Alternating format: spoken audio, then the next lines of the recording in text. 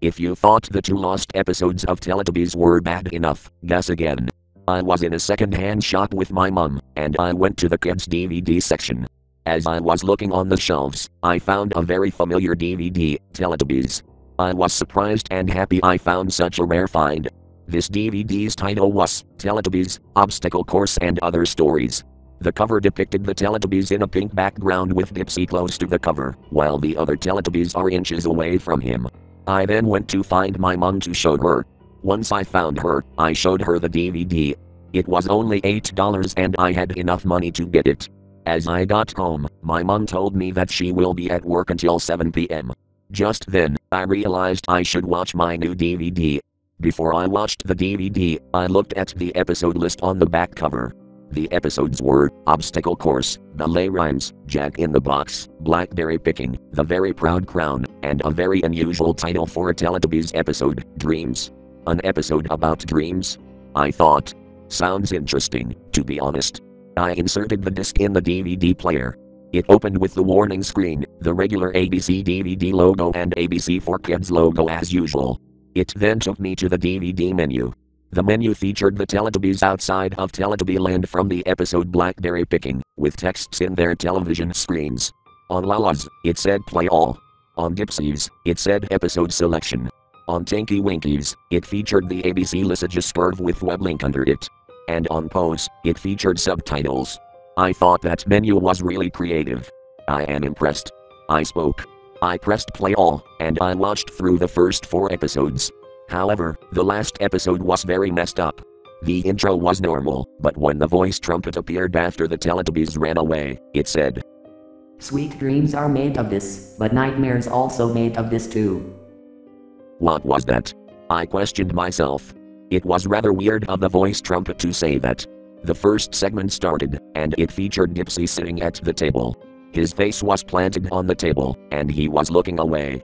At that moment, he lifted his head up and began to sob quietly. His sobs didn't sound very cartoony, instead, they sounded realistic. As Dipsy cried, the Nunu watched him, not even caring about what's happening and looking at the camera. Dipsy began sobbing louder, and tears began coming out of his eyes. I never saw a Teletubby cry like that or shed a realistic tear before. However, I felt a bit bad for Dipsy. As Dipsy continued crying, the narrator said, "One day, in Teletubby Land, Dipsy was depressed. Dipsy then finally stopped crying and said, Dipsy, depressed." However, he started crying again. Even though I felt bad for Dipsy in this scene, his crying was getting very annoying. At that moment, the windmill began spinning. Dipsy stopped crying and said, "Uh-oh!" in his happy tone and ran out of the house. The Teletubbies caught up for a TV event and Poe was chosen for the TV event. The TV event was about 2 twin girls named Kayla and Larissa, who are about 6 to 7 years old. Kayla, the younger twin, did a drawing of what her dream looked like, which is about going to the beach with her family. And Larissa, the older twin, did a drawing too. But instead of a dream, it was a nightmare she had. The drawing consisted of a plane crash. She even stated that she was in that plane. What? Why would she mention that in a preschooler's show? I asked in shock. Then, the girls went to bed and fell asleep. Larissa hoped for a better dream when she slept tonight. The TV event ended, but played for a second time. It then cut to the second segment.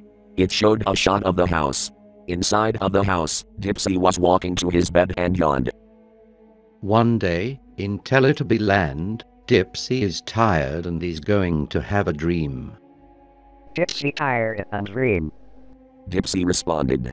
He then got in his bed and fell fast asleep. Good night, Dipsy, the narrator said. As Dipsy fell asleep, he started dreaming. At first, a shadow then cast through the window and into the house, and the entire house glowed dark red. The shadow was in the shape of a ritual, and some very familiar shadowy figures emerged out of it. After 40 seconds, Dipsy woke up. Dipsy yawned and noticed that the house is dark red. "Why house red?" Dipsy asked in a worried tone.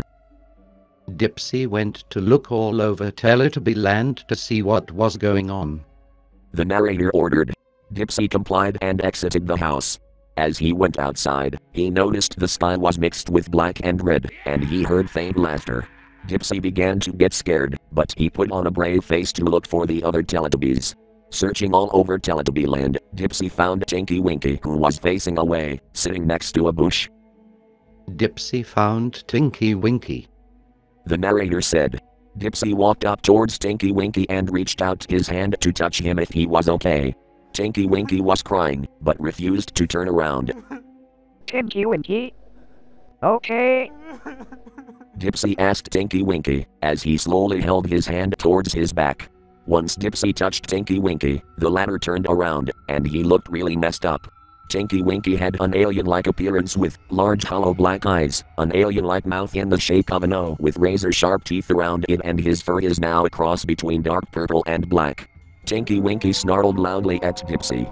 Dipsy let out a yell in horror and fell back in shock and ran away. Dipsy found Lala and warned her that Tinky Winky is supposedly possessed.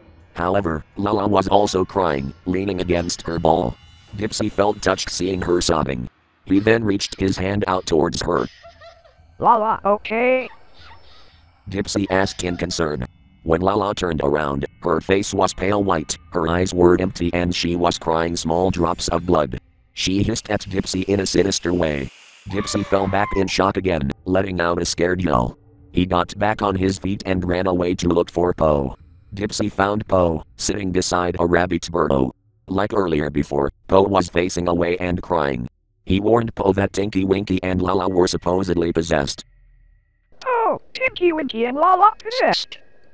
Po didn't listen and continued crying. Okay. Dipsy asked in concern. He reached his hand out towards Po's shoulder, but she was also demonic. Po's appearance was messed up, her fur was in a darker red, her eyes were glowing red, and her circular antenna was even in the shape of a ritual. Oh no! Dipsy shouted in horror. Oh no! Tinky Winky, Lala and Po are possessed? The narrator said in shock, with actual emotion. Run away! Dipsy shouted. Dipsy then ran all over Teletubby land to find the house. At that moment, two familiar faces ran in front of him. In front of him, the Scary Lion and Darth Tubby, from Galactic Battles, were blocking his way. Greeny, greeny, greeny. Darth Tubby said.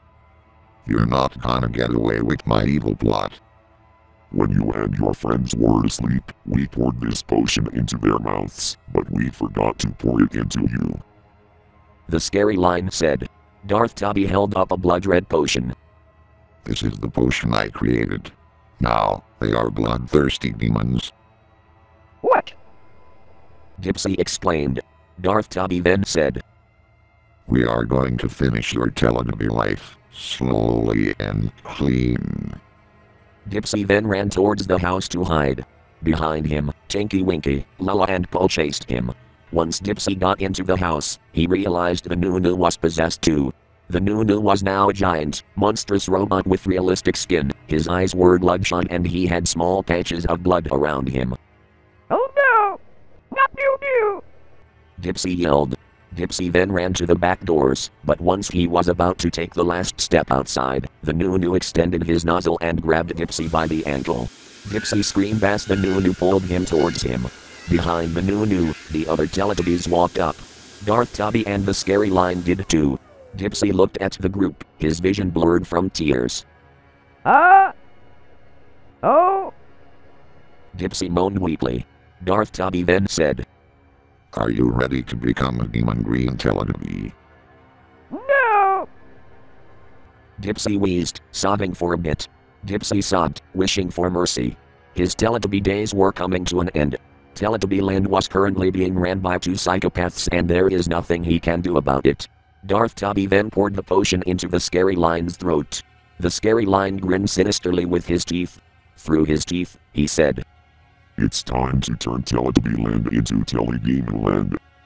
The lion then bit Dipsy's leg and the potion started absorbing into his skin, as if it were a needle injecting into somebody's body. Darth Tubby laughed like crazy as the Scary Lion kept biting into his leg. Dipsy let out a blood-curdling scream as the lion was grinding his teeth into his leg. He continued screaming and screaming and screaming as more of the potion started flowing through his body. At that moment, the lion then pulled his teeth away from his victim's leg. At that moment, Dipsy started having a headache. He realized his hands were glowing dark green, and he realized he was being mutated. Dipsy's body began forming into a thin and bony figure, his skin became gray, his eyes started glowing red, he grew thousands of teeth and his fur started to grow scales. Dipsy was shocked to see his mutated build. He looked at his mutated friends, Tinky Winky, Lala and Po, and realized if his friends were mutated, he had to be part of them. Darth Tubby and the scary lion laughed evilly as the now called Teledemons formed a group. At that moment, Dipsy, looking normal, woke up in bed, screaming. He darted his eyes back and forth and realized this entire ordeal was just a nightmare he had. Dipsy sighed in relief and went back to sleep. The segment ended, and the Tubby bye-bye scene looked normal. However, instead of the usual ending theme, a lullaby with a creepy filter played throughout the entire scene. Once it showed the Ragdoll and BBC logos after the credits played, the former was in a mix of red and black, while the latter had blood dripping under it. And the same red-tinted ABC DVD logo appeared, but it was more messed up. It showed the Teletubbies' faces, faintly seen through the background. It took me back to the main menu, and at the right time, my mom and dad came home. I ran outside and told my parents about the episode on the DVD. I showed them the footage, and they believed me. The only evidence I could show you is some photos I managed to capture before my mom burnt the entire DVD. I couldn't sleep for the entire night. The episode keeps going back to haunt me all night. Who makes episodes of preschoolers shows with such mature and unusual titles? Who knows?